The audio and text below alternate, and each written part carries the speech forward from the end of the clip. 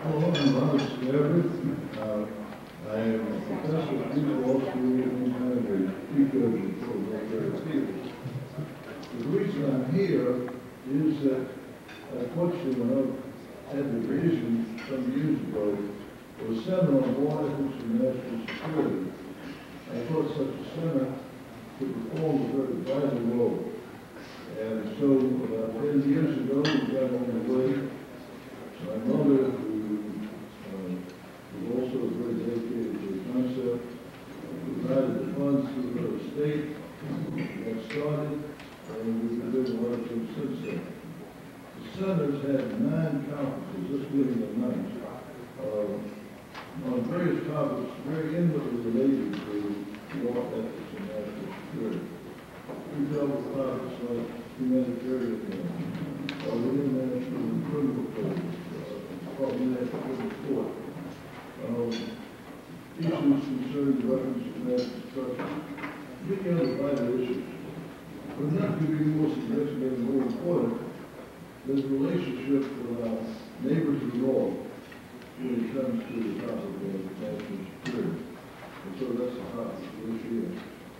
Now the person who put it together, one of the 2 people who put it together, is our executive director, Sahle. He's a very extraordinary person with extensive military background and also academic background. You see him a lot on TV here and on radio, and you'll be hearing a lot from him during this particular conference. And so without any further ado, I turn the panel over to Rostrum over to Professor Silliman. Thank you, Judge. Let me add my welcome to all of you to Durham and the conference. We're delighted. For those of you that came in yesterday, that is atypical weather for April in Durham. Those of you who have come to our prior conferences know that what we've got today and what we'll have tomorrow promises to be more typical weather, and why so many of you enjoy coming to be with you. Judge Everett mentioned this is the 9th consecutive year that our center has hosted a conference here in Durham. We have always tried to choose a topical issue. For those of you who were here last year, you realized that we were talking about the conflict, or the potential conflict at that time in Iraq. And we were speaking here as bombs were falling in Baghdad. So I think that's about as topical as you can get. This year, as Judge Everett mentioned, we are focusing on the relationship between the United States and Canada across the broad spectrum of national security issues. And you see them in the program. We try to select them to highlight those things which we believe are at the heart of security issues between the 2 countries. At the very least, we hope that over the next 2 days, that in bringing together the folks that we have on the panels and our speakers for our meal presentations, that we will forward the debate and hopefully inform the debate as far as some of these issues. In your packets, you will find an evaluation form, and I really solicit your comments. Hopefully, as the conference unfolds, and not just at the end. We have tried to learn from critiques of those that have attended our prior conferences. And one of the changes, as many of you know, has been that we have moved the conference this year to this hotel. We have, in prior years, been at the Washington Duke, and for a number of reasons that many of you put in your critiques, we decided that we would move. So I would like your honest appraisal of whether you are being treated well, whether the accommodations and the service and the meals are up to your satisfaction. We have lowered the price, but we want to see if we can also guarantee the same high quality that we've come to expect. So again, I would ask you to give your attention to those evaluations as the conference goes for the next 2 days. I have asked the chairs of all 6 panels to do 2 things. One, to be very jealous of the program's time schedule so that we are on time, but also to leave at least 15 to 20 minutes at the end of each panel to allow for comments and questions from you. And in that regard, what I would like to do is to suggest that if you have a comment or a question when we come to that period, if you would raise your hand and let the panel chair recognize you. We'll have one of our Duke Law students that will have a wireless mic that they will bring to you. That's so that everyone in the room will be able to hear your comment or question, but also we are videotaping this conference, so we'll have a video transcript of it. And we need to be able to make sure that we're hearing your question as well as the response from the panel member. Should you at any time during the conference have any problems or anything that we can help you with, or make your brief stay with us more comfortable, please either mention it to me or Eileen Wojciechowski or Donna Gano or Janice Engelbert out in the front area. We really want you to enjoy your stay with us. And as Judge Everett mentioned, this has been a conference that has really been planned by two of us. And Michael Byers, who has been on the Duke faculty since 1999, has become, in my personal view, one of my closest professional and personal colleagues on the faculty. And he and I have had the pleasure of collaborating on several programs. And as some of you may know, Michael is leaving Duke at the end of this semester to go back up to Canada and to take a very prestigious chair up there, and that will be our loss in Canada's gain. But I want to let you know that this program, in large measure, is the product of Michael's planning and bringing together the very finest folks from the Canadian side, particularly, to address the issue. So, Michael, let me turn the program over to you.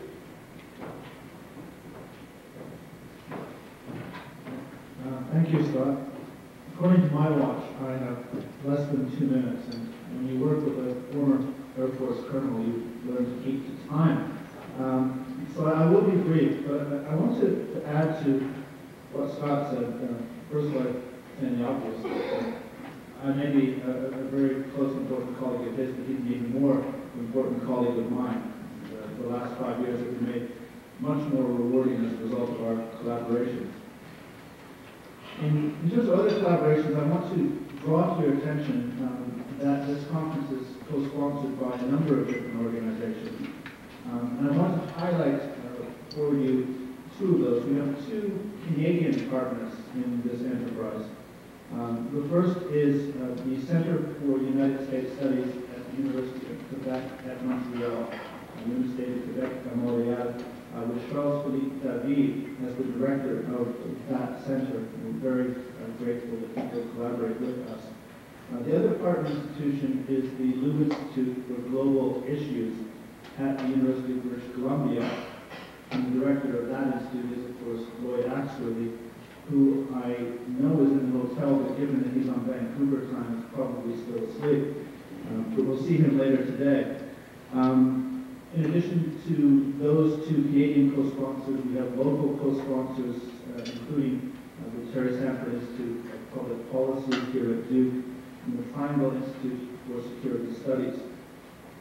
I also want to draw to your attention that we benefited from the partnership with the American Society of International Law. This is a regional meeting of the ASIL. Turning now to substance, because I am a substance sort of guy, and I don't want to waste any more time. The first panel today will deal with border issues. It's a potentially huge topic, but it's a good place to start. It's often said, and I believe it is true, that the United States and Canada share the world's longest undefended border. May that remain the case. And that will, of course, only remain the case if the 2 countries can resolve in a cooperative way the security challenges that they both face and which relate to that long and still undefended border. The chair of this panel, Eunice, is a dear friend of mine who teaches at the University of North Carolina at Chapel Hill, another very important partner institution, not only for Duke Law School, but also for Duke University as a whole.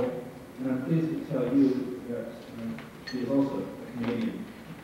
So, Eunice, without further ado, the floor is yours, and the panel. Enjoy.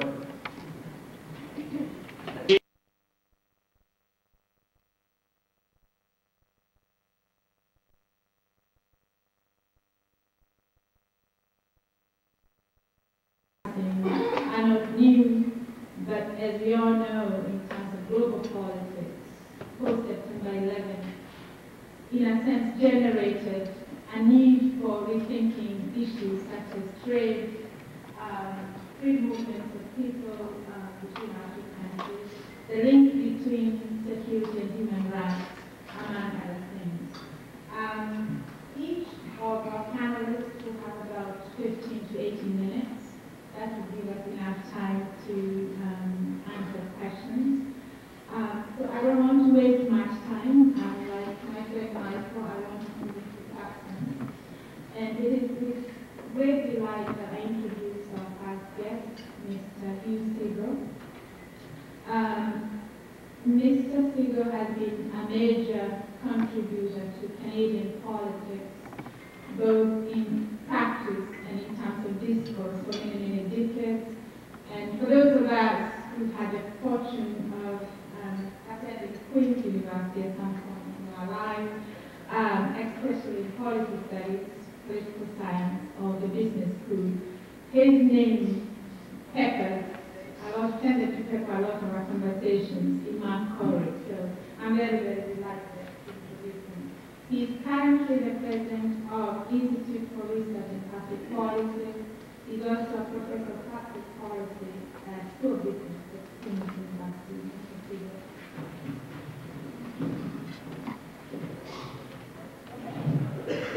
Thank you, Eunice, and good morning. Delighted to be here and be part of this process, and I'm delighted and very, very honored to be invited. For the Canadians in the room, all won last night. And the Montreal Canadiens are still alive, but barely. Michael Byers is coming home, and we're delighted with that. He will be a national treasure.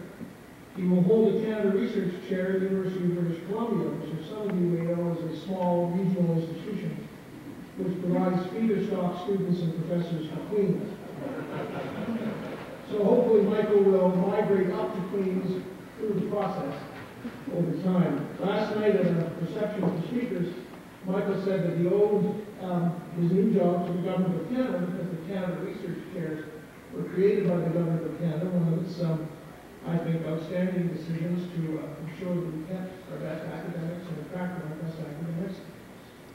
But he should also know that he's part of a deficit reduction strategy, because when Mr. Martin brought in the Canada Research Chairs, it was one of the various efforts in that year to take large amounts of money, keep it out of the fiscal planning process so that the surplus wouldn't look too substantial. And the $1 billion or so set aside for the Canada Research Chairs was one of the ways of doing that. So not only will Michael enrich our academic fiber home, but he continues the battle against the deficit in a very personal way, and we deeply appreciate it. My purpose in this presentation is not to bring new expertise on the challenges of border management. There are others here on this panel and throughout the conference who can add immeasurably more to that aspect than I can. What I want to do instead is suggest that in spite of the outstanding and hard nitty-gritty work done on border management by both governments and the private sector, reflecting extraordinary accomplishment in a relatively brief time frame, or perhaps because of all that has been, in fact, accomplished, it's time to think hard about whether we are understanding the border issue in its full dimension. I understand and accept the border has become a key measure of the battle against terrorism in both countries. Relative to what Canada's general stance should be on anti-terrorism engagement, I'm attracted by what Professor Andrew Richter of York University wrote in a recent Dalhousie Center for Foreign Policy monograph entitled Independence in an Age of Empire. In an article entitled The Invisible Country, Professor Richter wrote on page 265, "In our present war on terrorism, I believe that Canada should cooperate with the United States because it is the right thing to do. Canada, like the United States, is a potential target of terrorists, something that the Canadian government would prefer Canadians not think about, even if terrorists have shown no similar unwillingness. Groups like Al-Qaeda despise Canada almost as much as they hate the U.S. Canada stands for everything such groups abhor. Free people making free choices in a secular state where women have equal rights to men. It is time that Canada's political leaders understand that fact, and it's similarly time for Canada's citizens to realize that this is not a war of radical Islam against the United States. It is a war that pits democratic and secular peoples against those who do everything in their power to kill them. Canada has no choice regarding which side it is on in this conflict, and the sooner Canadians understand that fact, the more likely it is we will begin to reclaim some of the international standing we have most recently lost. End of quote. Ron said it better. That being said, I want to raise with you my concern about how we view and understand the border challenge. The Maginot Line of fortification, built from the Swiss border to the Belgian, and named, unhappily for this poor soul, for Henri Maginot, who was France's Minister of War from 29 to 32, was built to be impregnable, was never finished, and was not complete by the outbreak of new hostilities in 1939. It was designed to respond to the technologies and battle plans of the 1914 war. It was utterly useless in the face of the Nazi blitzkrieg of 39. 7 billion francs were invested in the line. It had 3 interdependent fortified belts with anti-tank emplacements and pillboxes. Rommel and Van Loonstadt went through the heavily wooded and semi-mountainous areas of the Ardennes and invaded the line completely. There has been increased funding of at least $30 billion US to the Department of Homeland Security since 2001. A host of new programs have been constructively put into place by Canada and the United States aimed at tracking and apprehending the guilty or those with personal patterns that reflect greater terrorist risk, while expediting the trans-border movement of the assumed innocent, the honorable, and where possible, the pre-cleared, pre-filed, pre-inspected, and certified. Canada has created a new Canada Border Services Agency on December 12, 2003 as part of the new portfolio of public safety and emergency preparedness. The new agency will be responsible for 75 different laws, including customs, intelligence, and enforcement, from citizenship and immigration, an important inspection at points of entry from Canada's Food Inspection Agency. In the immediate post-9/11 federal budget in Canada, then Finance Minister Martin approved many billion new dollars for various aspects of security. There are roughly 200 million travelers who cross the Canada-U.S. border every year. All of the above invites us to ask some serious questions about border infrastructure and what the real protections are against the random mass murder of our residents by terrorists, and to assess the extent to which the border focus may be an unwitting focus on the most convenient as opposed to the most salient points of real vulnerability. Let me connect for a moment a core defense theory and a compelling aspect of human nature. It is always better, according to conventional defense theory, to fight the enemy as far away from home as humanly possible. A partial victory or even defeat abroad is always better than a successful engagement at home, because the latter will cost innocent civilians' lives. At home, always an option to be avoided.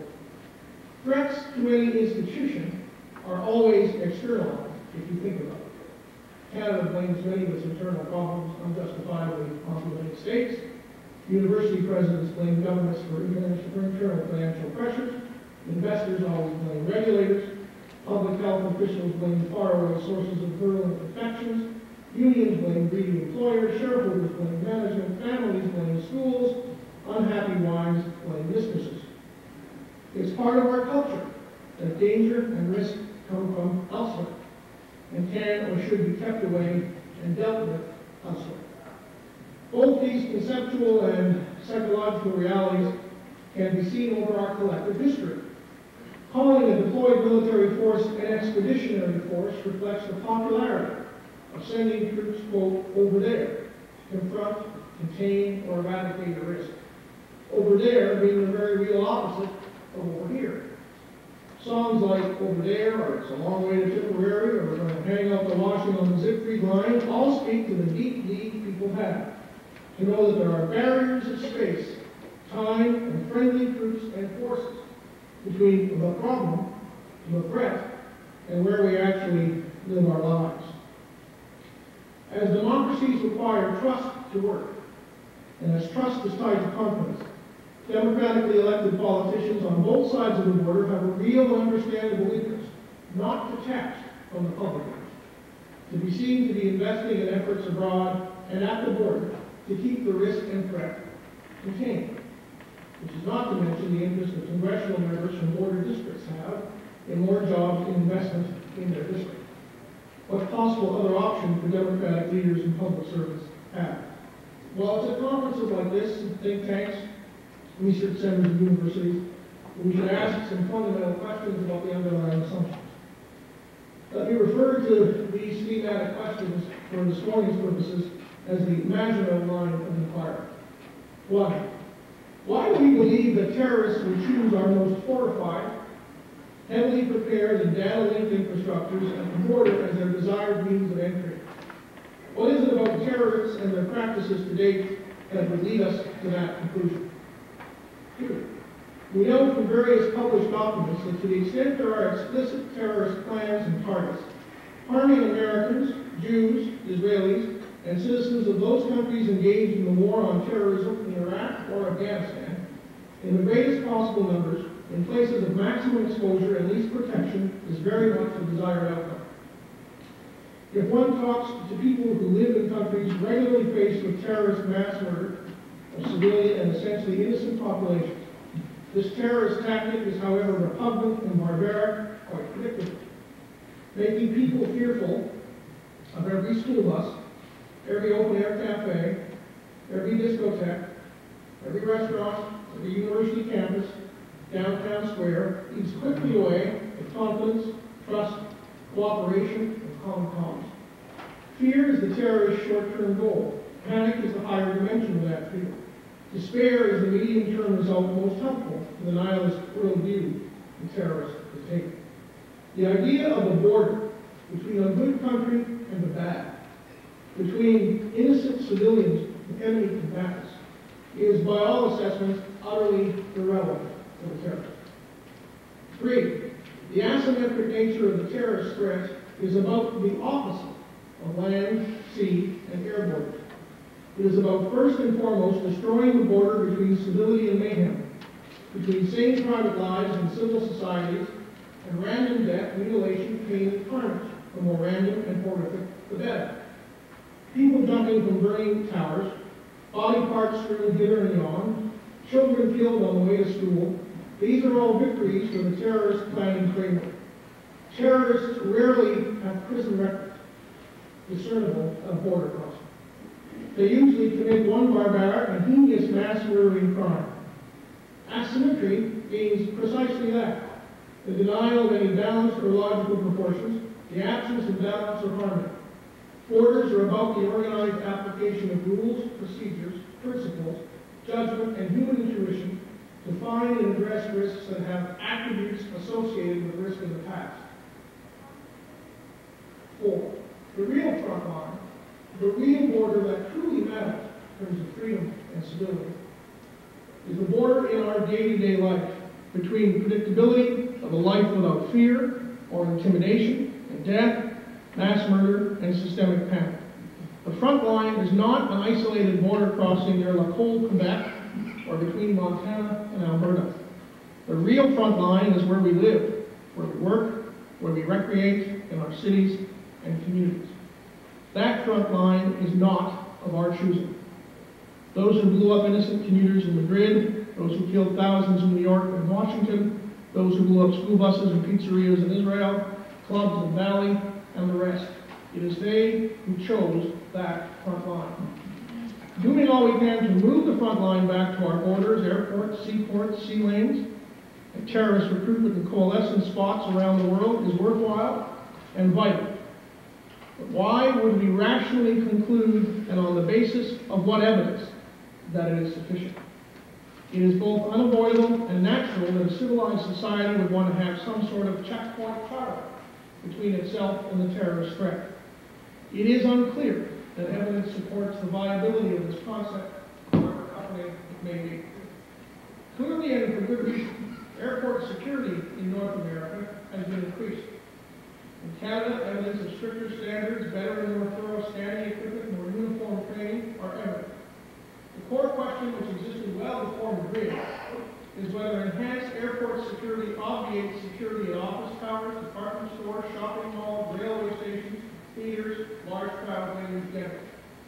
With airports better protected, with terrorist target preferences clearly stated, are we really at war with terrorists if other large crowd venues are unprotected or only sporadically protected? Are we invested in one border infrastructure while avoiding the border between civil society and terrorism may well matter as much, if not more? 6. In the end, security and freedom is about far more than territorial borders, even though territorial borders may be among the most compelling government concerns on this issue. We know that disease, environmental risk, criminal networks, drugs, illegal arms, financial fraud, and money laundering are essentially undeterred by borders. Why would we rashly conclude that terrorism is deterred by borders? In Canada, the Canadian Security and Intelligence Services long reported, and certainly well before the tragedy of 9/11, the existence of terrorist-related groups connected to conflict around the world, including the Israeli-Palestinian conflict, as well as those in Egypt, Algeria, Sudan, Afghanistan, Lebanon, Northern Ireland, the Punjab, Sri Lanka, Turkey, and the former Yugoslavia. There is little reason to believe that the presence of similar groups is in any way less meaningful in the United States or Western Europe. As the old adage that if all you have is a hammer and that every problem is a nail, determine, at least in part, the nature of government response to the terrorist threat. Is the pre-existence of border infrastructure the most compelling reason for the continued intensity of focus on that infrastructure? Is the investment in the border, which I heartily encourage and support, a strategic and tactical response to the real nature of the threat, or a response that is least likely to inconvenience domestic populations where they work, live, and congregate? An old economics professor of mine, now a senior official at the Department of Foreign Affairs in Ottawa, spoke at an IRPP conference in Montebello in 2001, October of 2001, which was entitled, conference was entitled Governing in a World Without Borders. While the conference was planned before the 9/11 tragedy, we did spend an evening with a mix of politicians, academics, scholars, students, business people reflecting on what that event may have meant long term.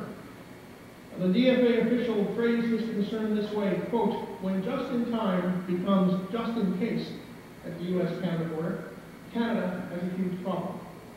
So while genuine security and protective screening is the primary purpose of investment in border infrastructure, doing what is necessary in security terms to keep open the economic thoroughfares that proceed through the border is of compelling interest. While showing Americans that Canadians are doing their part so as to forestall the ultimate sanction of a closed or further constrained border is vital, one should not assume that it is coincident with the application of investment in those places in society where citizens are most vulnerable. Security is about security. If Plaskell Marine or the BCE complex in Toronto had come down on 9/11, Canadians would believe that security is about security and not about maintaining violence. They are separate issues.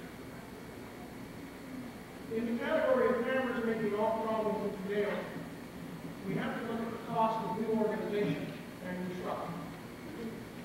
Our governments have spent a tremendous amount of time and effort reorganizing, restructuring, new departments, building. While it may be helpful in apprehending terrorists, reorganization and restructuring does not necessarily have a relationship to apprehending terrorists. If it does, it is empirically unproven. Without quibbling about sincere and good faith efforts to this point, we have to ask ourselves, are the costs of perpetual reorganization better spent elsewhere? Our malls and public venues were better protected. Would that be a better use of those funds than if we kept reorganizing various government departments on a perpetual basis? Let's make it perfectly clear that it's not our armed forces, it's not our police, it's not our borders that are the targets of terrorist activity. It is our civilian populations where they work, live, and recreate. And that is the border we have to address. A word of conclusion. The massive investment of money, time, and technology by governments, civil servants, law enforcement agencies, the private sector at our borders is driven by a mix of security and economic considerations. It is laudable and reflective of the best of cooperation between two allies. The belief that national border infrastructure can protect against real vulnerability in local high-density locations is unfounded. Most security agencies would agree that it is only one part of the answer. Security is about keeping people safe from violence and random terrorist acts. It is not about economic flows. It is important to keep in mind that we have to be brutally and publicly honest about the less than causal relationship between departmental reorganization, border infrastructure, and real public security. The national border deserves support and modernization. That cannot take place at the expense of the real border between civility and panic, the border that protects the average citizen in their day-to-day lives. The security arrangements between our two countries are about more than borders. Cooperation between agencies in our two countries is at an all-time high. The linkage between first responders and local preventive capacity has never mattered more. The borders that matter are not the 49th parallel. The borders that matter are in our day-to-day lives. And if we focus on the 49th parallel at the expense of the borders that matter, we leave our population unprotected against the real enemy and their precise and stated targets. Thank you very much.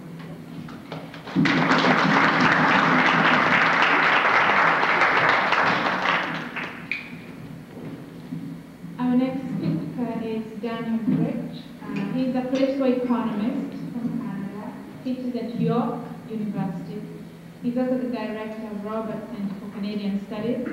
He has written a provocative book dealing with the issues that my panel is addressing today. It's called Borders Matter. It's out there. For those who are interested.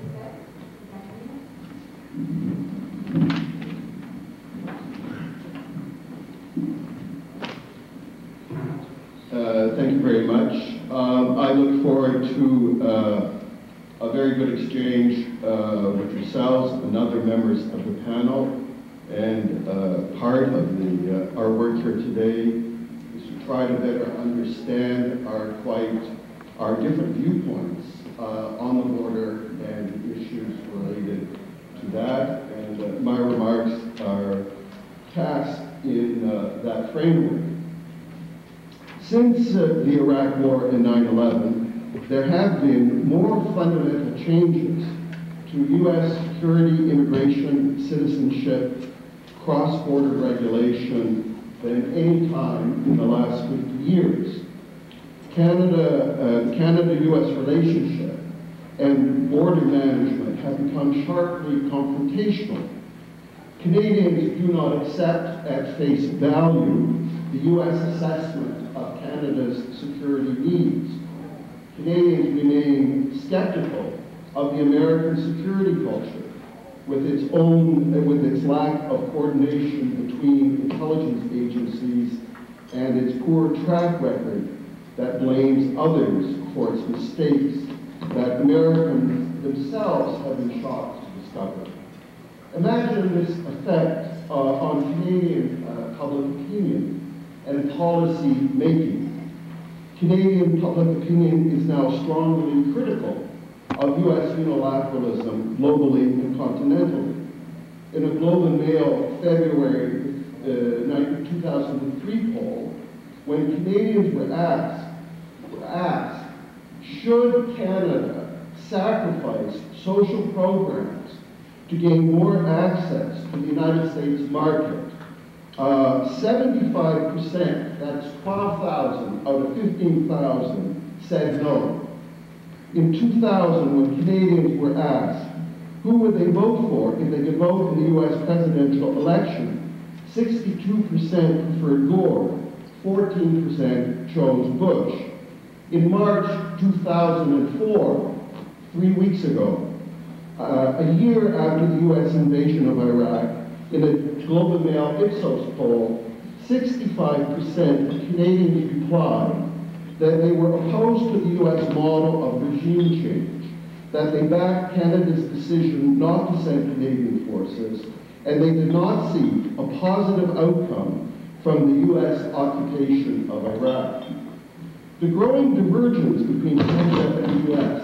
with respect to security, political refugees, cross-border movement of goods, and NAFTA is significant, and the gap between the two neighbors will continue to grow. The peaceful kingdom of the Canada-U.S. border that has not moved a centimeter since it was established in 1846 by the Oregon Treaty now has become politicized, and the critical role of the border as an institution for domestic political purposes polarized to an unprecedented degree. These are the two great changes that we're looking at today: the politicization of the border on both sides of the border, and the polarization between the two countries on what should be, how the border should be mattered in all the critical areas, particularly immigration, refugees, security. Canada cannot escape its place in North America. Instead, it has to learn to shape it and act on its strategic self-interest. Canadians want to retain a sense of proportion and not undermine their jury system, fair proceedings, and the respect for human rights. So far, we have no policy model, social theory, or policy yardstick to grasp the dramatic changes to North America's borders as a security mode, commercial gate, regulatory fence, and an identity line in the sand for citizenship purposes. Every border has these four aspects: the moat, the gate, the fence, and the identity line in the sand for citizenship purposes. Ottawa has yet to learn how to get all the ducks to line up. By contrast, Washington has a powerful framework and policy instrument driven by U.S. Homeland Security legislation with its multiple goals and institutional coordination across the face of government. And Homeland Security is the defining legislation, as most of you know. And this massive reorganization of U.S. government to conform to the Patriot Act and Homeland Security is worrisome for Canadians who have yet to define their national interests post 9/11. Americans have no hesitation. They have been expanding their security state since 1947, when on July the 26th, Congress passed the National Security Act that quietly and without much debate at the time set in motion the legislative machinery to create independent intelligence agencies to defend U.S. national interests against foreign threats.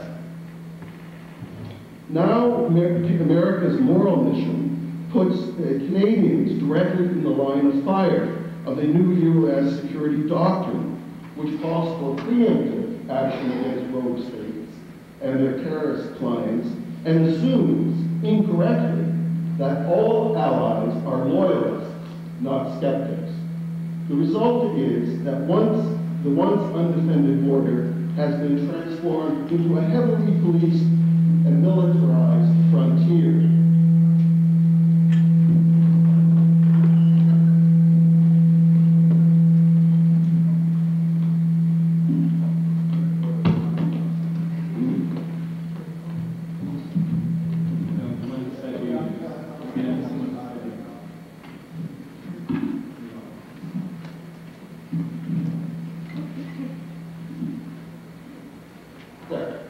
Good. So, first of all, we have to deal with this notion of the mythology of the undefended border. It is certainly no longer that. It has been transformed into a heavily policed and militarized frontier. We don't know the exact number of border police and other officials, but the border is no longer unpoliced, unsupervised, and it is certainly no longer porous. The commerce-first border is a thing of the past. Current Canada-U.S. policies are going to be enhanced and unlike anything in the previous century. with a proactive program of electronic surveillance and policing mandated by U.S. law. So in a security-focused world, the politics of the Canadian-U.S. border require smart, independent thinking and nerves of steel for us. The important questions to ask are, how are Ottawa Canadians planning to address these dramatically changed circumstances? Are Canadians, when I say here, are we, as Canadians, in charge of our side of the border in the Ottawa? Can we be? What policies and models of the border are best suited to our needs? So let's contrast and think in terms of the difference between a commerce-first border and a security-first border. A commerce-first border prioritizes two-way access to each other's markets. It values cooperation through negotiations, and much of the government function is conducted through informal contacts and ad hoc arrangements between U.S. departments and Canadian ministries. Canadians spend roughly $125 million a year on passports. That is the cost of creating passports. The border for Canadians economically is hugely important. The border generates $30 billion in GST revenues and other fees for the Canadian government. In proportion, if you put this $30 billion in comparison to the $26 billion in tax revenues it collects from the corporate sector, right? $26 billion from the corporate sector, $30 billion in GST and other revenues from the border, we can see that the border economically has not disappeared, its functionality has not disappeared, and it is a very significant source of revenue generation. It is a superficial rule. Of course, the border is people-friendly. There are over 200 million crossings a year. But the basic rule of thumb at this border and every border is that every car, every person arriving, every shipment of goods has to check in and check out. We have no other way also to decide citizenship. And so the border is a primary leading institution that differentiates Canadians from Americans, Mexicans from Canadians, Mexicans from Americans. Post-September 11th, there is no longer a consensus that each side is equally responsible for its side of the fence. The U.S. command model, in the U.S. command model, the border is directly managed by Homeland Security staff, which is a complex array of policies and forces where the rules and practices that manage the border are tied directly to U.S. domestic politics. There is only minimal input from Canada or Mexico. The new command model of the border is to be a seamless institution integrated vertically and horizontally through the executive arm of the U.S. government down to its local level. Its design architecture of the U.S. border today is to be everywhere in everything. This alarms Canadians. Many U.S. border policies are extraterritorial in their application, and they're not tied to U.S. territory.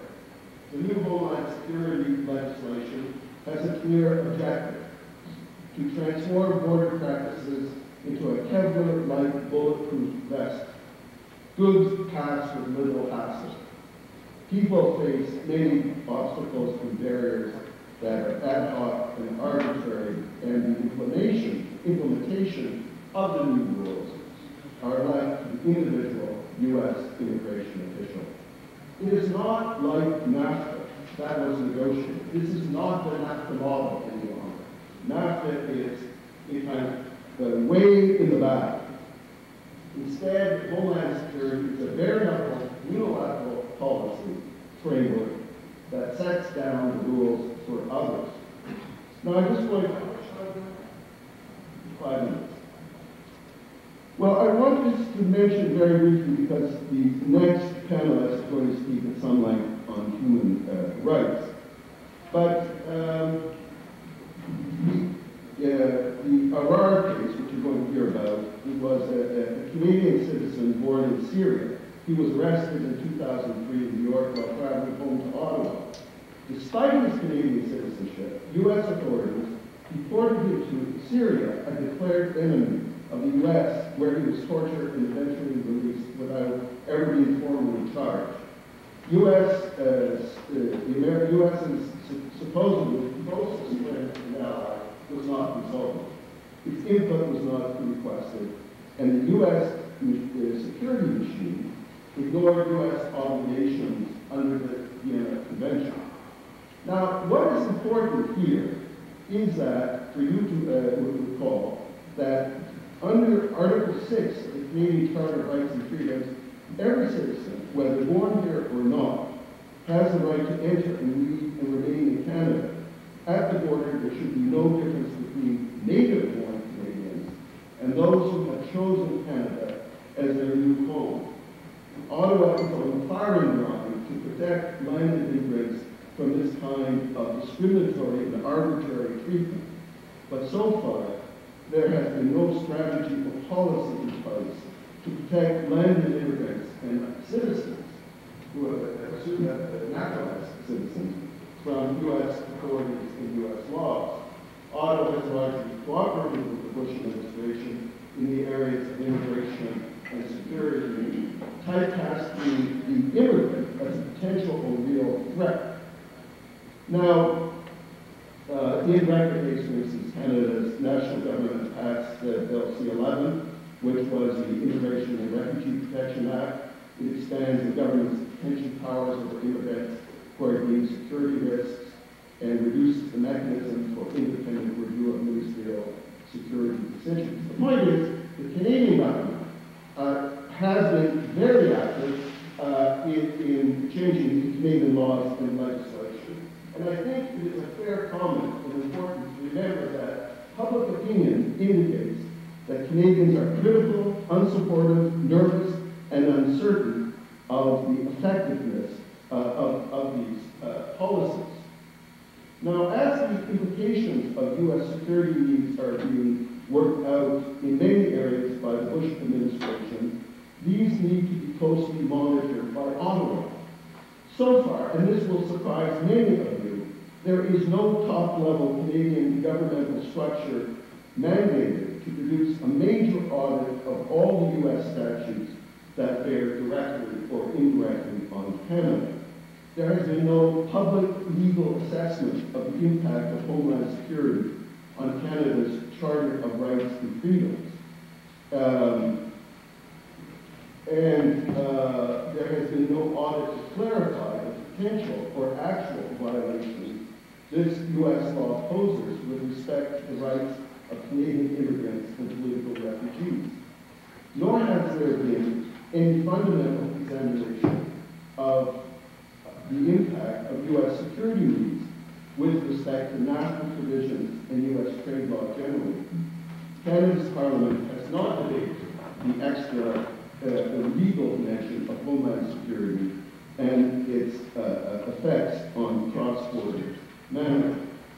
So I want to sum up and leave you with the following. Post 9/11, politics of the border require a great deal of smart, independent thinking and action about applied sovereignty and the setting of national priorities. The U.S. government is at odds with its principal allies and with many Americans. It is unable to see the world through the eyes of weaker powers and is blinded by the strength of its own mythology and the dominance of its culture. American firstlism has naturally produced a very different assessment of threats and the proper means to deal with them.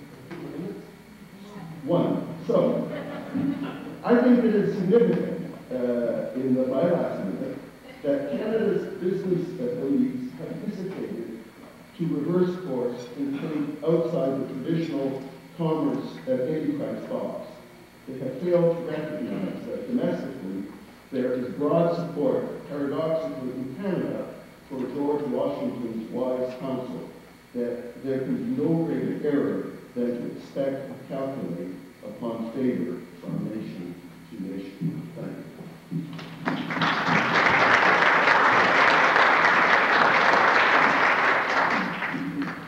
Thank you, Drache. Our next speaker is Neve. He is the Secretary General of Amnesty International Canada. He's going to talk about an issue that is dear to me and to other people, issues of human rights. Anyone who has ever been a refugee loves the work of Amnesty International. Welcome.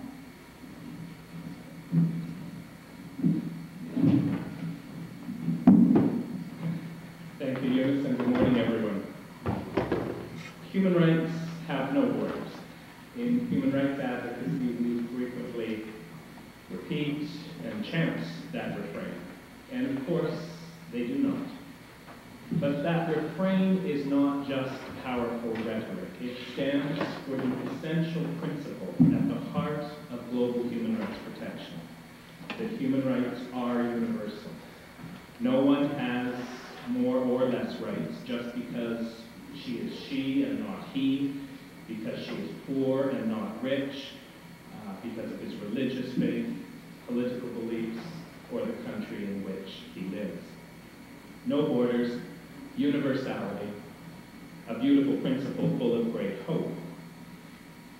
The challenge, of course, arises in the practice because fundamentally rights are very much more enjoyed and very much less enjoyed for those very reasons of economic status, religion, political views, gender, and geography. The promise of universality cruelly does know very many borders, borders which can at times seem virtually insurmountable. Nevertheless, the principle remains. Human rights have no borders. But borders are a powerful, potent symbol when it comes to human rights, both with respect to the flagrant, cavalier abuse of human rights, but also opportunities to protect and safeguard rights. Borders have, through the ages, been used as an excuse, a shield for human rights violations, that behind the frontier post, it is the state's business and the state alone as to what it does or does not do to its own citizens, and the rest of the world has no role to play. This is captured in the continuing tension on the world stage in the debate about state sovereignty and human rights obligations, most clearly reflected in the discourse about humanitarian intervention.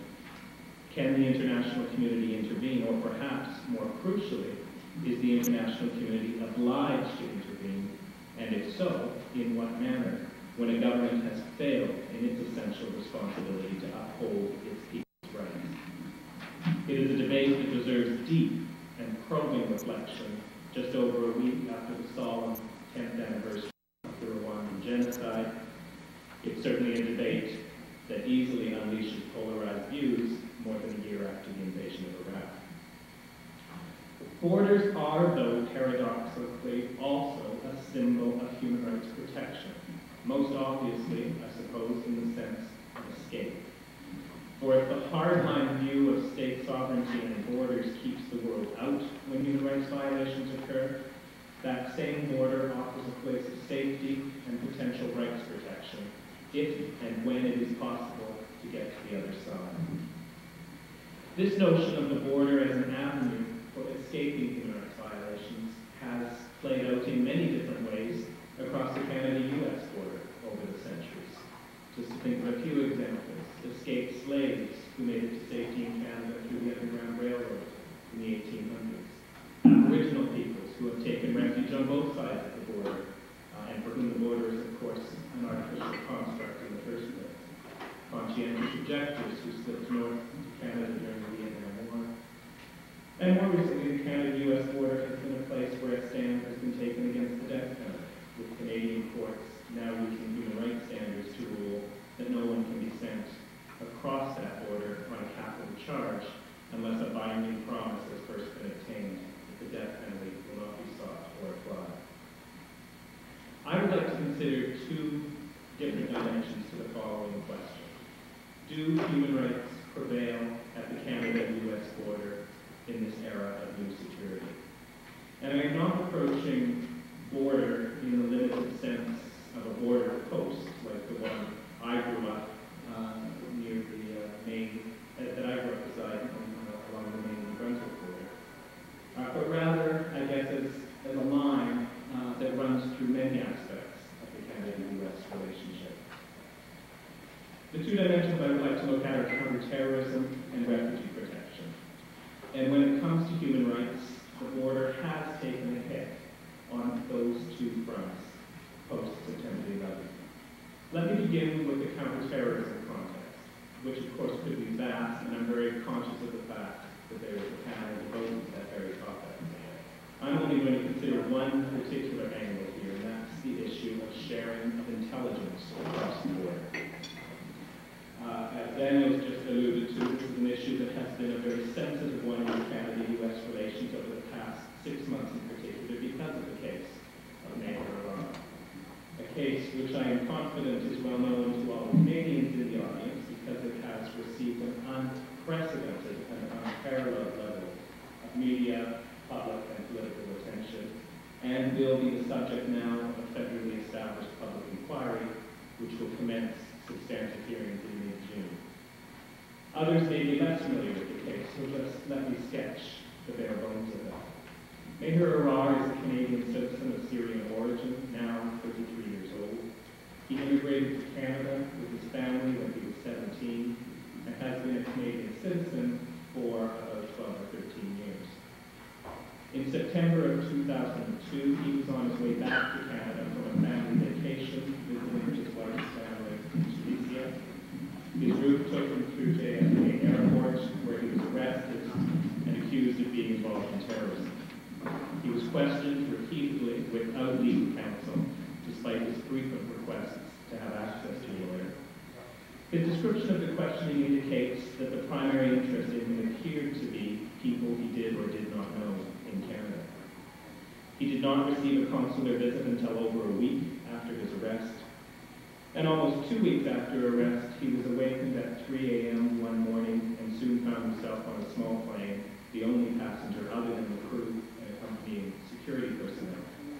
He was flown to Jordan, then taken overland to Syria, where he remained in detention without charge or trial, without access to legal counsel, for almost 1 year. He was released and returned to Canada in early October last year and has publicly provided a riveting and disturbing description of how he was treated at all stages of what he calls his nightmare.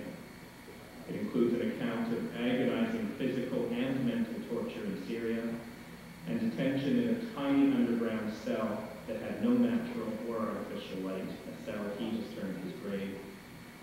All of that, and no authority anywhere has ever criminally charged Mr. Arar with any offense. Since his return, he has been persistent in demanding answers as to why this happened. In that regard, he has launched a lawsuit in the United States, and following relentless public pressure, now also looks forward to the public inquiry in Canada.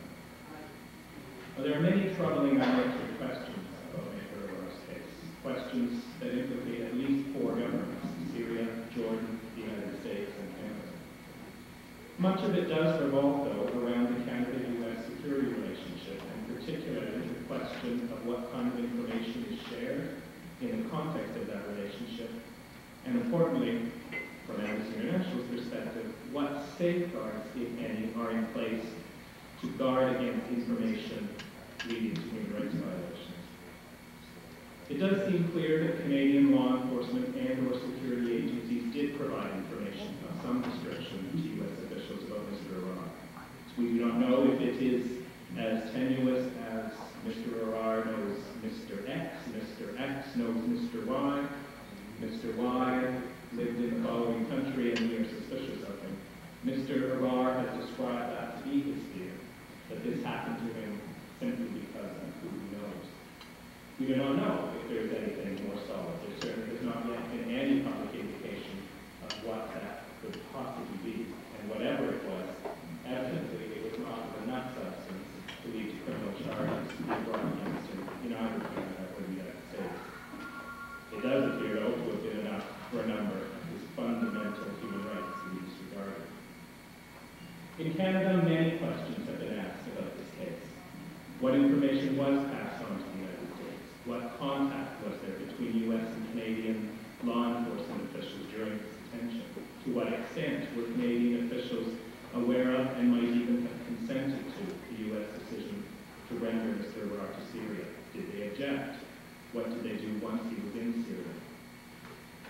The sharing of intelligence and information obviously plays a critical role in ensuring security, fighting crime, and even in protecting human rights. Shared intelligence can play an important role in identifying and forestalling human rights abuses before they take place. Shared intelligence can play a role in apprehending individuals who have committed serious human rights abuses and ensuring they face justice. But shared intelligence, be it reliable or wholly lacking credibility, can also lead to serious human rights violations, particularly when that information is further shared with security agencies in countries such as Syria. What Mr. Arar's case tells us is that Canada and the United States need to put in place a human rights protocol that will govern their intelligence sharing relationship. It is in fact something that should be pursued more widely than just the Canada-US relationship, because since Mr. Arar came home, there are several other cases now that have come to light involving that same mix of detention abroad, torture, and intelligence sharing in which the United States, at least on the surface, did not play a role.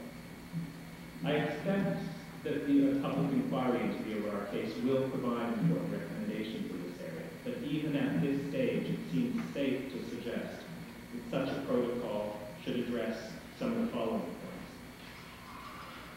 Given that it is difficult to know where information will end up and who will make use of it once it is shared, that extra care should be taken to ensure reliability before allowing information to cross the border.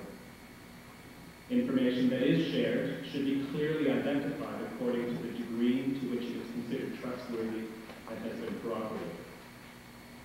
Mechanisms should be put in place to monitor the subsequent use of shared information, and a binding means established for one country to object to any intended further use of the information that is likely to lead to human rights violations. Specific and obligatory assurances should be provided by both governments that shared information will not serve as the basis for or be used in any way that causes human rights violations, including arbitrary detention, torture, or expulsion to torture.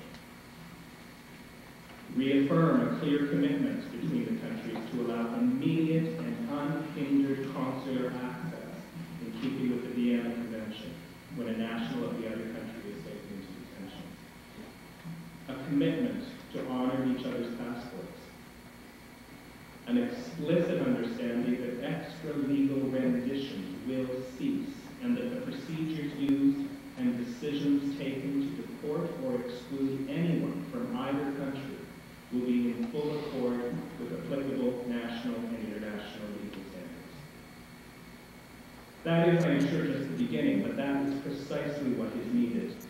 A beginning to ensuring that what is done in the name of security at the border is done also in the name of human rights.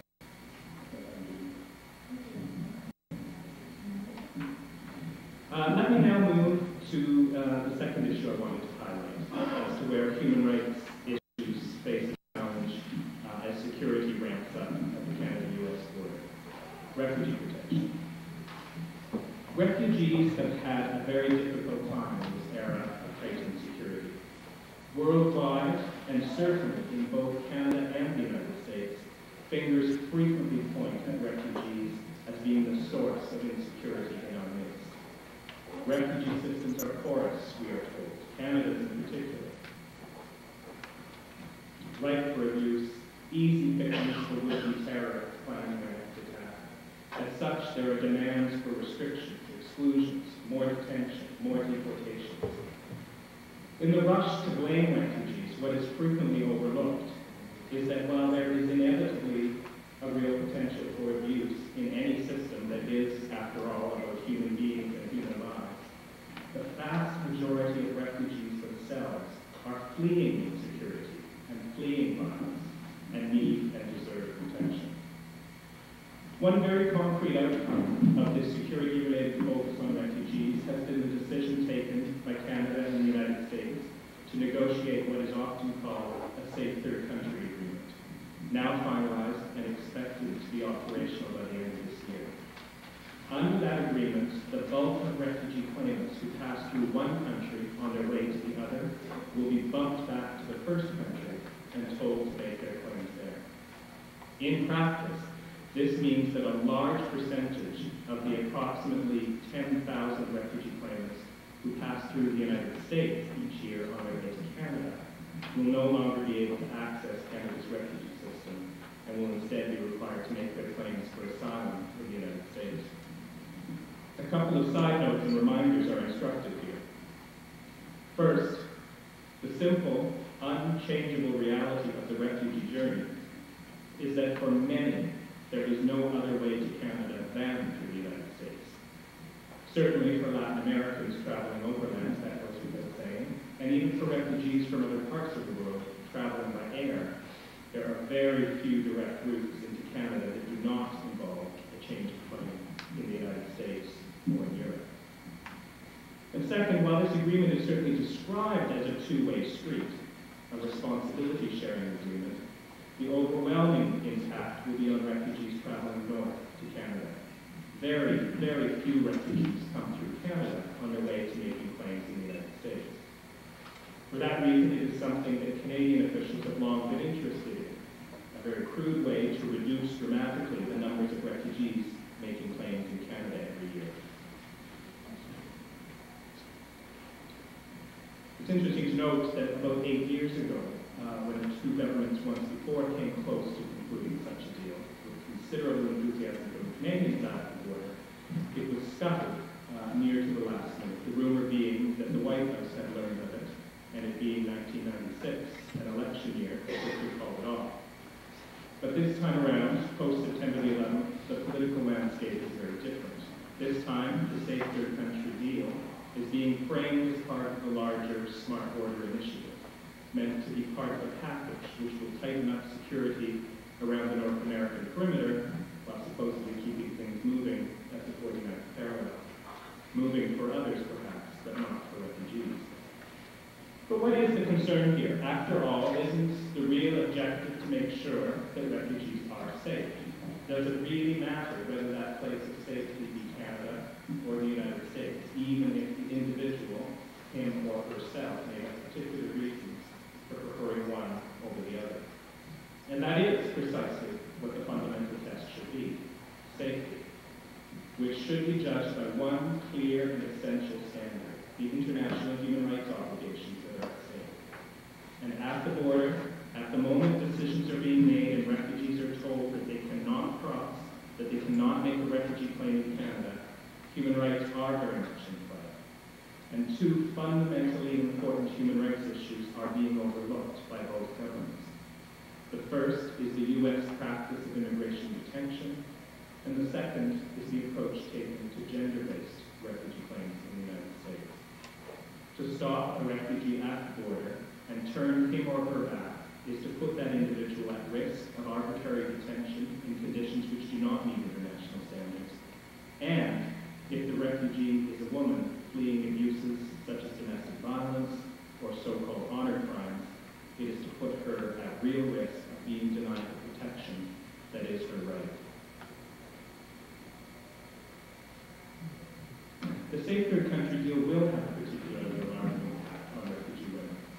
Many women flee their home countries because of gender-specific forms of human rights abuse, such as domestic violence, honor killings, and sexual slavery. International law recognizes that when a woman faces that type of abuse and her government fails to intervene and provide her with protection from that violence, it's not simply a criminal law concern, a private affair, or a social problem. It is a human rights violation, and that woman must be able to look to other countries through refugee protection to provide her with the safety she has been denied at home. But U.S. law on this point has for many years now been in a state of flux that is frightening and distressing for the women whose safety is at stake.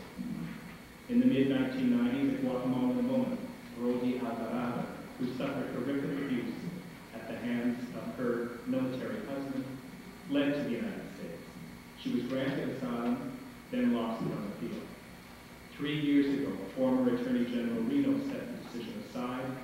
issued some provisional regulations recognizing gender-based refugee claims and ordered that the case be reconsidered. But the regulations were never finalized, and Ms. Alvarado still awaits her final decision. This is not just about arcane procedures or appeals and regulations. It is about real lives and real safety. And until it is clarified, refugee women fleeing violent spouses or vengeful community elders, and who cannot, as should be their right, turn to their own government for protection, cannot count on the United States to safeguard their rights. At the border, where decisions are made as to which side of the frontier a refugee woman should be able to launch her appeal for safety, those basic rights hang in the balance. The Canada-U.S. border stands for many things: for friendship, for commerce, for trust. I suggest to you that it must also stand resolutely as a place where human rights are paramount, where human rights will not be sold short. I have touched on two instances where that has been put to the test recently: intelligence sharing and refugee protection. As the security imperative looms over the Canada-U.S. border, the fundamental human rights at stake at times seem to be forced to retreat into the shadows. But to pursue security at the border or anywhere at the expense of fundamental rights and freedoms is ultimately only to foster greater insecurity. For human rights and security are fundamentally intertwined. Without security, human rights will always remain fragile, and security that is not firmly grounded in a true respect for basic human rights will never be anything but tenuous.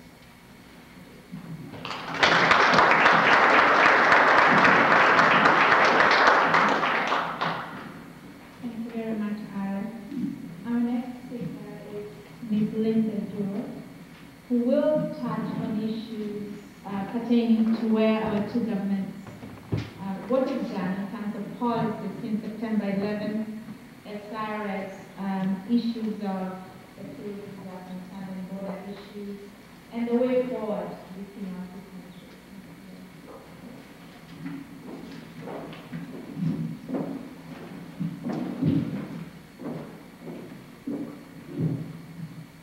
Thank you very much. It's a pleasure to be here today.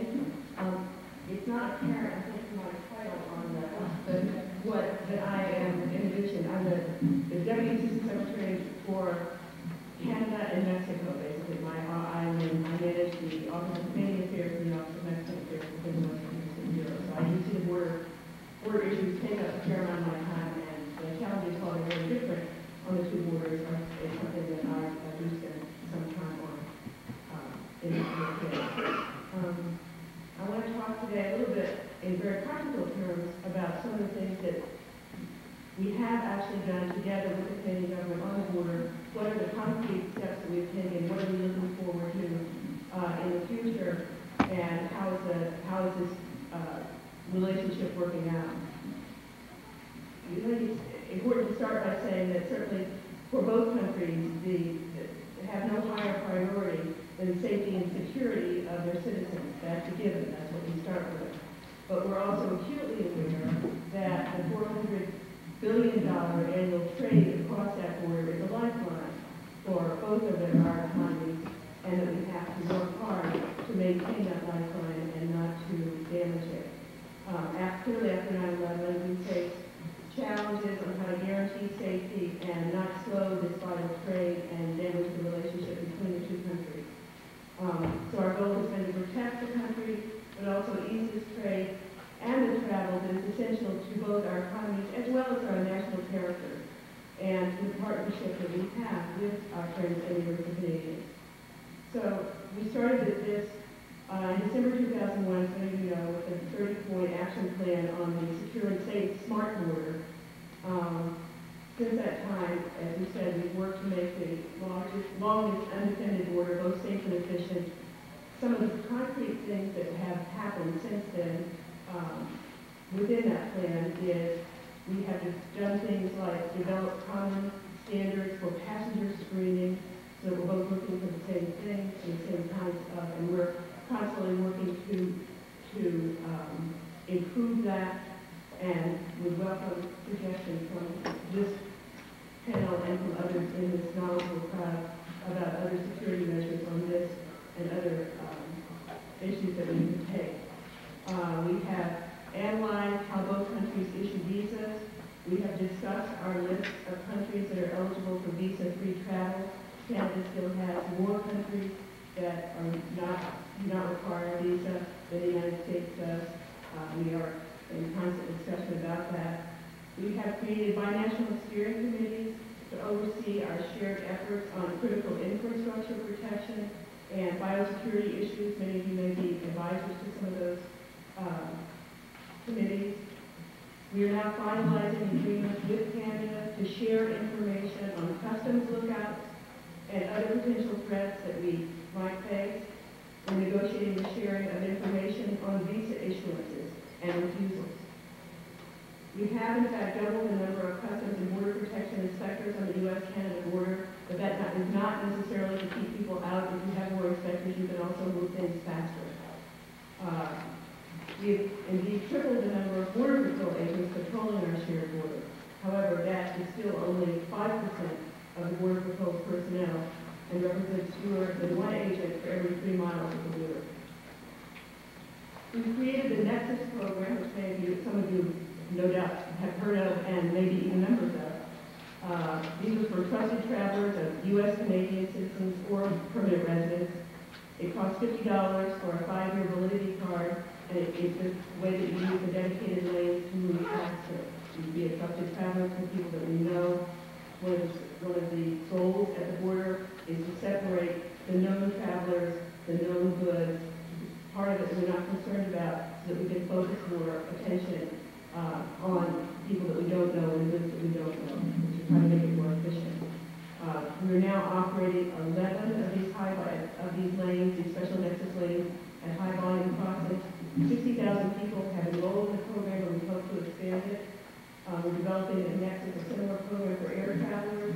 We're going to pilot this at Ottawa's airport, and this will allow frequent air travels also to use dedicated lanes to speed their way through immigration and customs.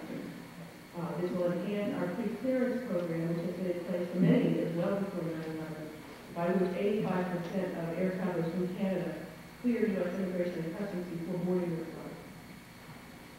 We've created the free and secure trade program, the FAST program, which speeds the movement of cross-border truck traffic. It uses a public and private partnership. We work with the private sector and companies to create a secure supply chain for low-risk goods from known suppliers. Shipments from approved companies, transported by approved carrier, using registered drivers, to be cleared into either country with greater speed and certainty and a reduced cost of compliance. This frees customs officials to focus on lesser-known, higher-risk traffic. FAST is currently operating at 12 high-volume commercial crossings with 15,000 drivers enrolled. There will be 23 more commercial lanes with that are fast capable by the end of 2004. So very quickly, we will almost double the number of fast lanes. Canada was the first country to join the Container Security Initiative and has been a crucial partner in our customs trade partnership against terrorism program. These two programs allow us to effectively target our resources, screening incoming cargo before shipment leaves its international port. This is part of, again, pushing borders out to the extent that we can. As part of this effort, we have exchanged customs officers at our major ports to screen containers. Canadian and U.S. inspectors are working side by side at the ports of Newark, Seattle, Halifax, Vancouver, and Montreal to screen incoming cargo. We have enhanced joint border enforcement through integrated border enforcement teams, the IBEX. IBEX are to coordinate local, state, and provincial law enforcement authorities to counter cross-border crime and potential terrorist activities. These teams meet regularly to share operational and information. We now have 14 of these units working across the full length of the U.S.-Canada border. We've also received excellent cooperation from Canadian law enforcement and intelligence agencies, sharing information. A Canadian representative participate in the U.S. Foreign Terrorist Tracking Task Force, which is one of the items in the 30-point plan. This task force works to prevent foreign terrorists from entering North America. Canada and the U.S. work together in the Cross-Border Crime Forum, which annually brings together federal, state, and provincial law enforcement personnel to improve cross-border cooperation on a wide range of criminal and terrorist issues. We will also work together to involve other countries in our efforts to move the border out. We plan to build on the efforts of the G8, who are discussing some of these similar kinds of initiatives, the International Aviation Organization, ICAO, and other fora. One of the goals is to create a common standard for screening of goods and people that will be worldwide. The longer-term goal is a system of shared responsibilities and shared information to facilitate legitimate trade and travel. We have made tremendous progress, as you can see from all the different initiatives that have been started since 9/11, the tremendous cooperation that we have received from the Canadians, the very, very good working relationships that have been started in any number of fields, that we've made a lot of progress, but there's still a lot to do. We have to recognize that the border cannot be ignored as a potential entry point for terrorists, and this is a huge challenge. We welcome Prime Minister Martin's decision to create a new Department of Public Safety and Emergency Preparedness. We have already started working, our Department of Homeland Security has already started working closely with them. We also welcome the decision to combine all border functions within the new Canadian Border Services Agency. Both these changes will significantly improve the safety of Canada and of all North America, we think. We also support the Canadian government's proposed C7 anti-terrorism bill, which is in the Parliament at the moment. I myself have attended the last two meetings, the final meeting between Tom Ridge and John Manley, and the first meeting between Tom Ridge and the Deputy Prime Minister McClellan. And those meetings have really been characterized by an enormous cooperative spirit, a give and take about priorities between the two countries, frank, honest exchanges about what can be done and what cannot be done within the legal mechanisms that are different in each country. Note that relationship is continuing across, as I say, with the new Canadian government. Obviously, both countries want to, we need to be sure that we're protecting our borders, but where we are committed to doing so in a way that is true to our history and to our common values. And we're going to continue to work together to build a seamless system of cooperation across the border. We'll achieve this goal within the framework of each country's legal and political systems. We are not trying to change Canada into the United States, but to figure out cooperative ways that we can work together, acknowledging these systems to make both countries safer. And I think it's a tribute to our shared values and our long friendship that we have accomplished so much over the past few years, and we will continue to make significant progress in the years to come, I'm sure. And as I said at the beginning, we're constantly adding to the list of things that should be done, ideas that people have for making the countries safer and more secure while continuing the open relationship that we've had for so many years. So it's good to have, I'm glad that there are conferences like this. We're glad to have other people looking at this and making suggestions to us, and as well actually as having groups, NGOs, and groups like Amnesty watching what we're doing and making suggestions, making comments. I think that's part of the democratic process as well. And so I think it's important that we listen to those views and that we hear what people have to say. We will continue working, doing our best, and we welcome cooperation from all of you. Thank you.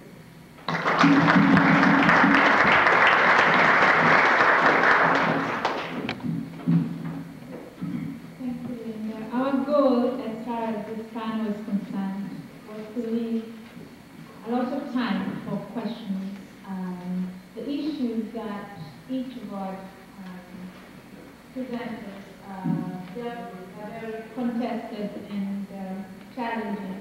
So we wanted to leave lots of time for questions. So the forum is open. You can address your questions to any of the panelists. And someone has an eye. Sorry, again, my name is Wesley Work. I won't take up too much time because I get to take up your time next. But I had a question for Linda Jewell, and it concerns watch lists.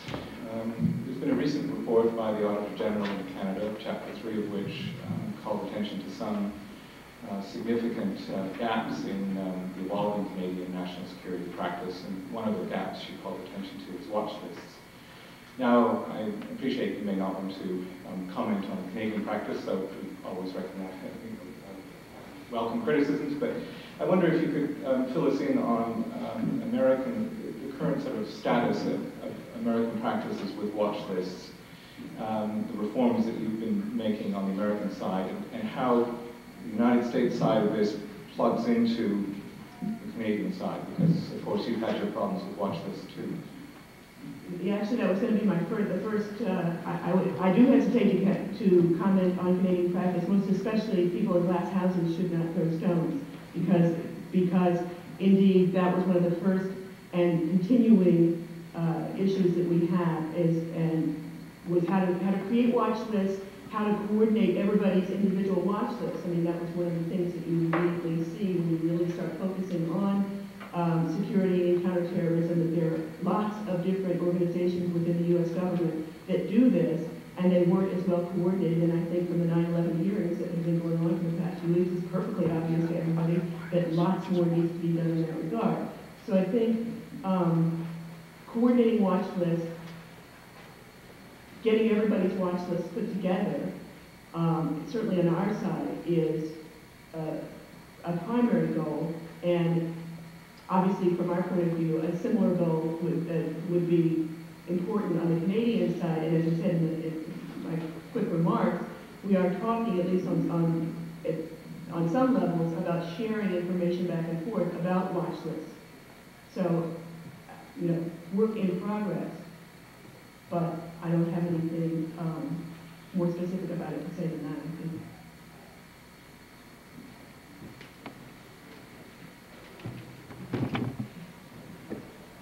My name is Don McNamara from Queen's University in Kingston, Ontario, and we sit right on the U.S. border and at the edge of Lake Ontario at the beginning of the St. Lawrence River. And one of the concerns that I have about our discussions about border, the longest undefended border, 3,000, 4,000 miles, however one defines it, is we spend an awful lot of time talking about the discrete border crossing points. I think that there is something in the neighborhood of 150 such points. And as Jewell pointed out, you have new Border Patrol facilities, one officer for every 3 miles. But notwithstanding that, about a third of that border is in fact water crossing. And from where I sit in my living room in Kingston, Ontario, I can see the United States. And on a summer's day, I can see 1,000 boats. And I know that within the past 3 months, there was a boat of some 20 illegal Chinese migrants that happened to have the misfortune to land at the dock where there was a customs officer in northern New York State. But otherwise, if they had gone 100 yards in either direction, they would have landed without any detection. Now, as Mr. Neve points out, the third party, or the third country, safe country provisions may cause some more pressure not to go through the established border crossing points, but to go across at the path of least resistance. And we think that the terrorists that we face have at least some modicum of intelligence to also seek the path of least resistance. And the path of least resistance is not limited to the water crossing points, but we have thousands of miles of trackless waste and another problem area which we call the Aboriginal borderlands. So my question, without getting involved in any kind of classified information, is how are the border agencies looking at this major problem, in my view, of not the discrete border crossing points and the passage of trade, but the absolutely infinite number of border crossing points that are extremely challenging in terms of patrolling and controlling.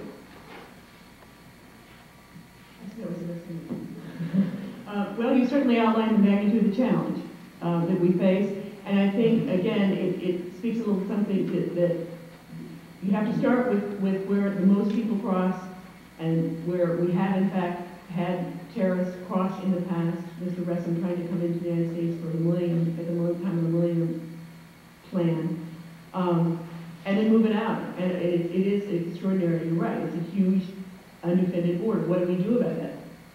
We were all, we in the State Department. It came out a couple of weeks ago, and we were glad actually that it did. That the agency that's in charge of keeping the border clean, I mean, just keeping it literally mowed down so we can find out where the border is underfunded, and so we're actually losing where the border is. But I mean, what it means is, it's ridiculous, I know. But so that, I mean, that's the kind of thing, obviously, that caught everybody's attention. We all went, oh my, you know, could this make us look worse? So we are going to have to attend to being able to, and when you have a clear path, you can do more. Again, we're doing more on electronic surveillance, and that, you know, you don't have a human being if you've got sensors and that sort of stuff. Nevertheless, Byers set off sensors, and, you know, this is again work in progress. You outlined the challenge very well. There are people looking at it in more sophisticated ways than I have just outlined, but I'm not going to describe in detail. But it is a huge challenge, and we have not come up with the answer yet.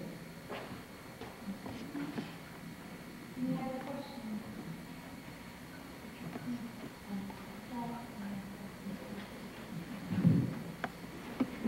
My name is Gordon Giffen. I, for a brief period of time, worked for the State Department. This is just a simple-minded question that provokes all sorts of political consternation. But to Linda's recent remarks, you know, regularly I get a lot of young people that ask me, why the devil do we focus on that imaginary line, or maybe not so imaginary since we're mowing it, but we talk so much on both sides of the border about common values, common principles, all this economic exchange and so forth. And, you know, it just seems to me that the answer, and I know that I can say this word in the United States, I can't say it in Canada, it is the perimeter. And the dignity of that mowed line is much less important if we are enforcing mutual standards, not U.S. standards, but mutual standards at the perimeter of our continent. And if, in fact, we are such close friends, if our attitudes are so similar with respect to principles, that ought to be something that can be accomplished, and the debate has to be joined. I mean, free trade took an election debate in Canada and took a lot of consternation in the United States, the extent to which we have free trade. So we need to get over it and move on. With that said, I'd like to at least ask the representatives on the panel from Canada to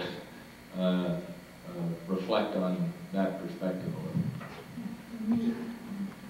Well, first I thought that comment on the Canadian presentations, I think what you saw here was a very good balance of the spectrum of views in Canada around the border. Canadians have never thought very long or very hard about the border they share with the United States. It is trivialized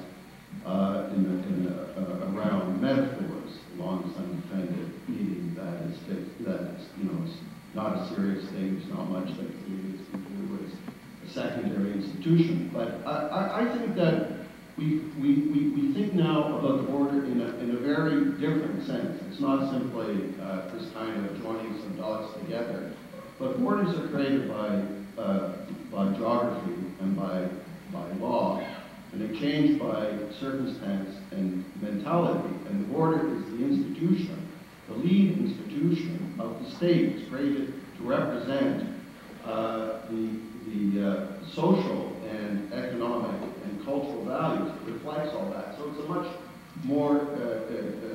much more complex institution than simply being a gate for Congress.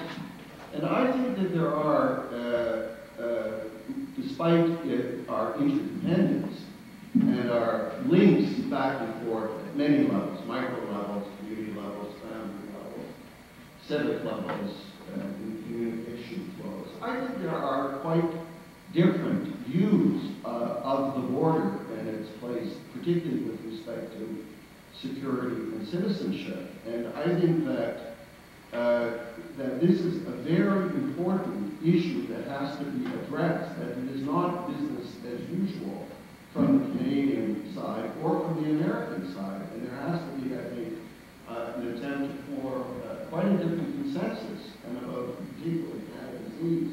I think Canadians now understand the border as the key to their multicultural, diverse society, and that the issue of political refugees and immigrants becomes a very big issue within Canada. And it's not one that stands down to security. And I think Alex is quite right in saying that the place of the border has been given new importance by the Charter of Rights and Freedoms. So I think we're going to have a lot of difficulties on this, because gathering information at the border is not, we have very different views about the extent to which we should be gathering this information, who should have access to it.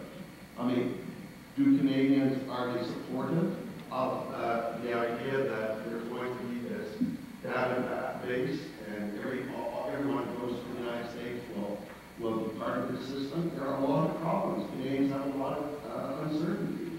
So I think that while we can speak of that there has been a lot of cooperation, I think that there is quite a shift, what I call from the commerce first border to the command model of security first border. And I think that Canadians are very uncertain of how they want to cooperate unless they have a lot of guarantees and assurances that Canadian institutions and values will not be undermined.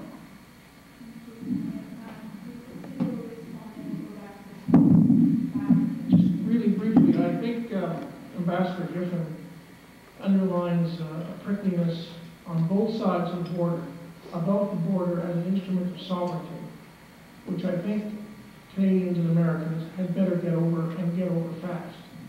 If the Europeans who bombed each other to oblivion for decades, centuries, could get over it in some important respects, I can't see any reason why Americans and Canadians should not be able to get over it.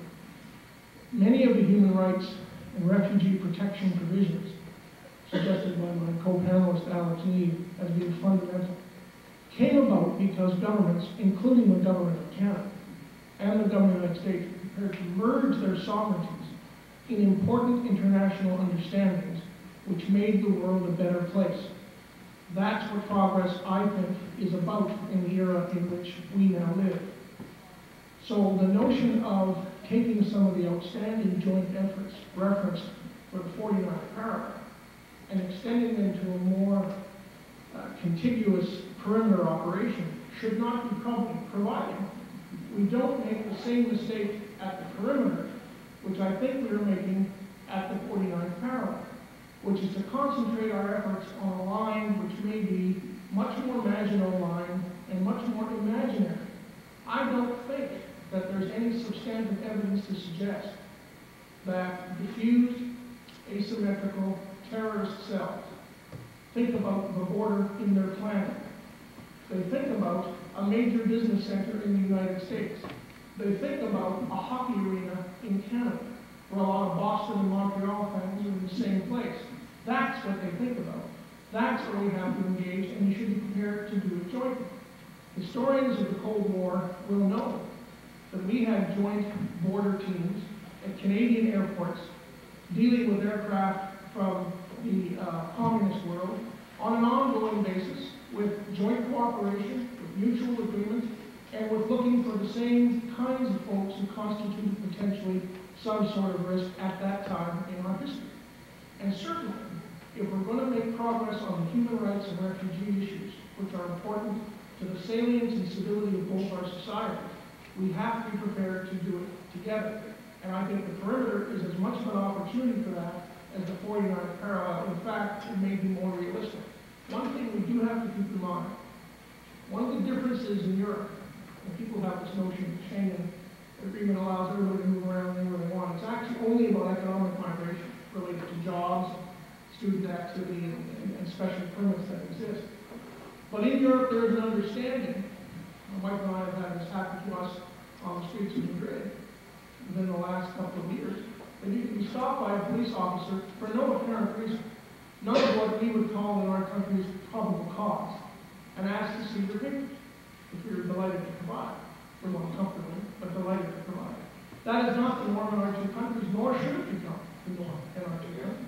But we do have to look at that perimeter, not only in the continental context, which makes the obvious, logical, literal sense, but also in the context of what the real targets of opportunity for the forces of darkness are and who it is we're really trying to protect. Civility, in the end, is about doing that and doing it jointly wherever possible.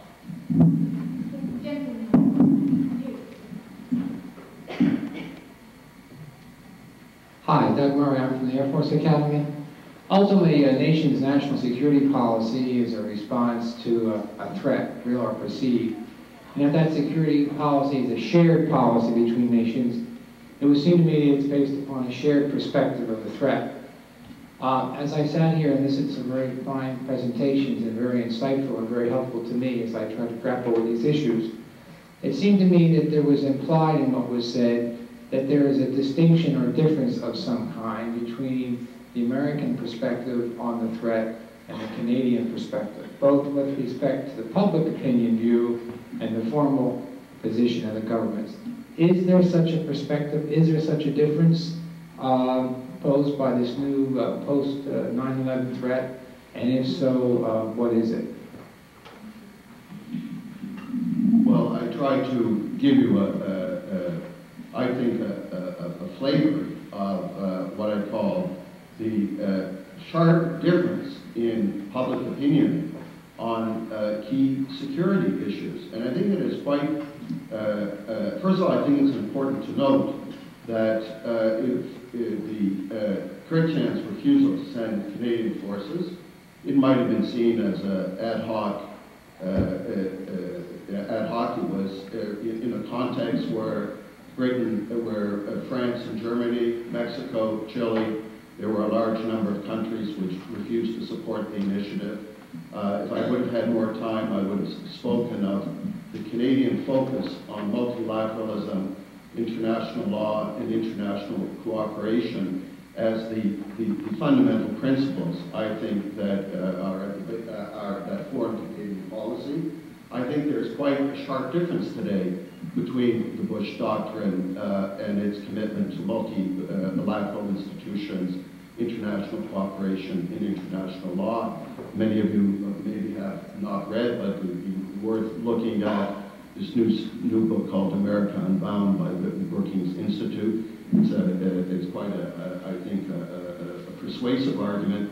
There has been a fundamental shift in the United States. I think Prestowitz's book and others on Rogue Nation raise similar kinds of questions. Well, you have to realize that the NAFTA debate of a decade ago does not is no longer the defining framework of Canadian foreign policy. And what we find is that in many areas of Canadian life, in terms of government spending, values, practices of all kinds, Canadians are more skeptical and less committed to following American leadership at the world level and at the continental level than at any other time in the past 40 years. And I think that this reflects honest differences of opinion about the wisdom of American policy and most precisely in the area of security policy. So I think it's important for you to be aware of that. And the question will be whether American policy expects loyalty as the basis of policy, or whether it accepts that there will be sharp differences in many areas between the United States and its allies. Canadians will expect the same, to make the same kind of policy decisions for themselves as Americans make for themselves. And I think this has brought us to a new relationship. I think this is a healthy. It's healthy because I think we have to work through these issues and differences. And the question will be to the extent of the openness and the willingness of the Bush administration to engage with its allies and with Canada among them on these policies. Can I speak to that?